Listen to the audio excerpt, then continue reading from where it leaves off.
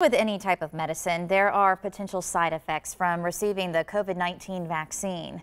News 12's Brian Armstrong hears from doctors on how to minimize those side effects. Plan for the worst and hope for the best. I really can't predict who's going to have the symptoms or not. There are several common side effects people might experience after receiving the COVID-19 vaccine.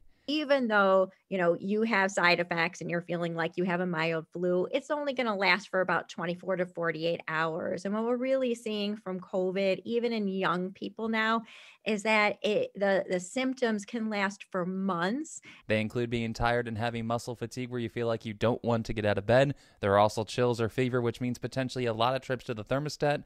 Headaches are also a possible side effect. Dr. Block says there are several things you can do to help reduce these side effects. Drink a lot of fluids, rest, make sure you just take it easy and you listen to your body. You can take some, acetaminophen or some ibuprofen to help with some of the symptoms. And then there's some role for some vitamins as well. Vitamin D or magnesium can also help.